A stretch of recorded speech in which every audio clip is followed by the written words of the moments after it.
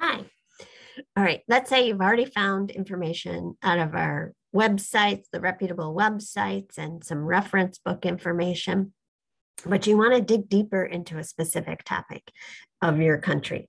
Okay. So then you can go to OneSearch, and OneSearch searches all of the library databases at once. And then you can narrow down your search results once you get your results. And let's say you're looking at South Africa and you want to look at migration within the country and around the country.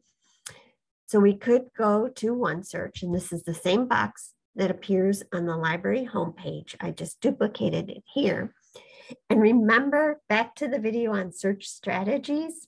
And if you don't remember, there is a tab that just goes over, there's written hints on your search strategies down in this tab down here. But our country is a phrase, so I'm going to put it in quotation marks so that it searches it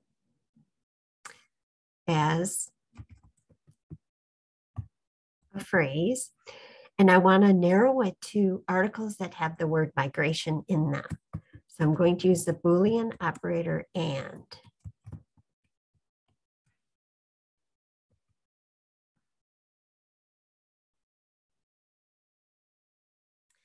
We found 162,000 results, a lot. It's sorting them by relevance, which I highly recommend keeping it sorted by relevance. You could do newest or oldest, but sometimes your material becomes very irrelevant.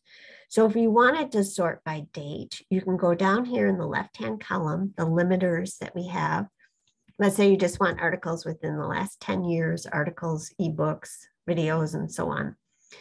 You can also use other limiters in this left-hand column. Like if you wanted a book or an ebook, you can scroll down to specify what type of information, a discipline, and there is one for international relations, and so on. I'm going to go back up to my list. I'm just going to look at two here. So the first one's a journal article out of the journal Demography, 2013.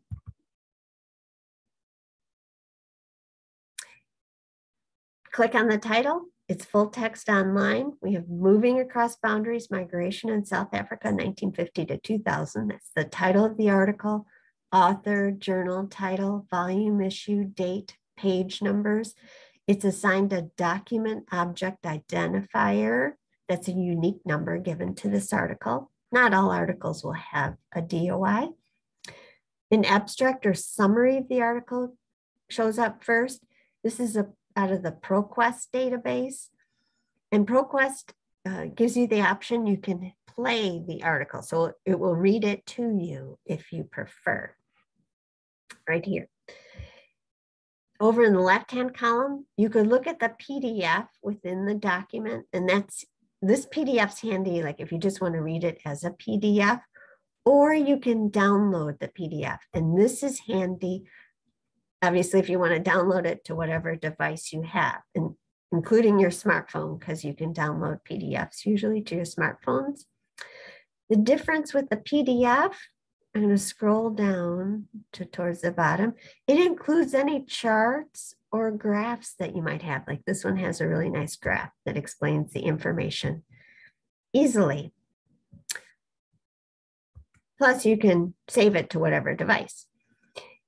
This article is cited by 15 other articles in the ProQuest database. And sometimes it's useful to look at those because you might find our other articles that are on your topic that way. It also has related items over here. So you might take a look at the related items to see if there are additional articles that might be of interest to you. You have to cite it. Click on Cite. It came up with MLA, but if you wanted APA, be sure to change to APA. Always check and be consistent in your paper. I'm going to go back to my list. It opened that article as a separate tab.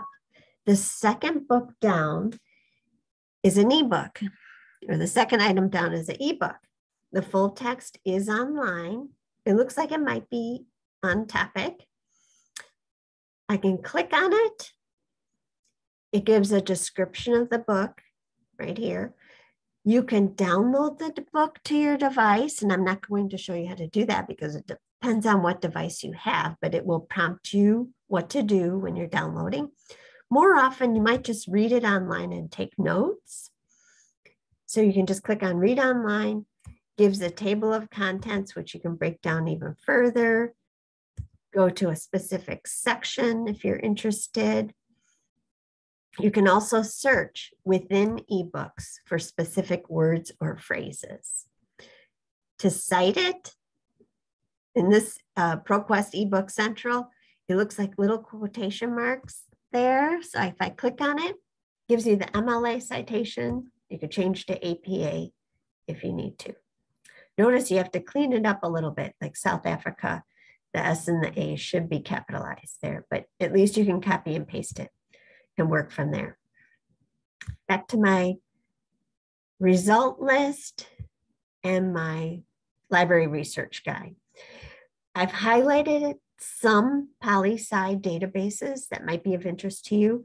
In other videos, we saw some articles from Credo, Reference, and Gale eBooks. I also gave you a link to the current New York Times. We have also the historical New York Times from 1861 to date. So that's kind of interesting, can be interesting to look at. The Wall Street Journal, and then some political science databases down here towards the end. But remember, all are indexed in OneSearch. So when you search OneSearch, you're gathering some of that information too. Thank you.